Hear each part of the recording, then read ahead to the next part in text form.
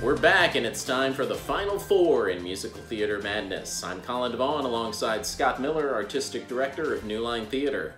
After lots of surprises along the way, we ended up with 3 #1 seeds in the Final Four, and with just 3 contests left to determine our winner. Anything can happen.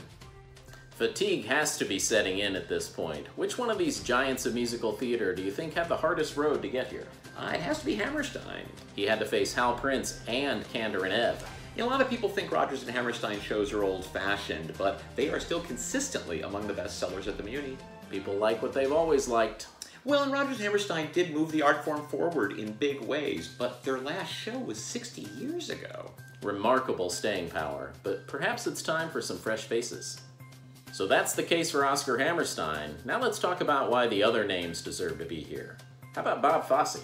Well, musical theater dance changed massively because of Fosse.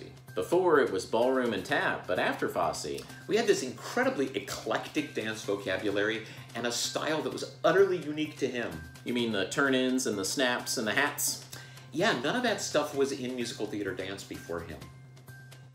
Lin-Manuel Miranda. He's really moved our art form forward. American history hasn't been this fun since, well, ever. And what's so special about Hamilton is that hip-hop is the default musical language. And hip-hop hadn't held the weight of a full-length, serious narrative before like that. He's using a contemporary musical language to tell a historical story. Which makes these historical figures so accessible to today's audiences. Even King George. It took a long time for rock and roll to become mainstream musical vocabulary on Broadway, and Lin-Manuel has done the same thing with hip-hop, only on a much sped-up basis. Stephen Sondheim. Where do we start? He's the favorite, but he won't be the favorite forever, so why Sondheim? Well, he loves writing about complexity, and he hates repeating himself. What else? He's fearless. He tackles subjects that nobody else would ever tackle. Colonialism, corruption, cannibalism. Who does that? Well, a couple others, but they didn't make the cut.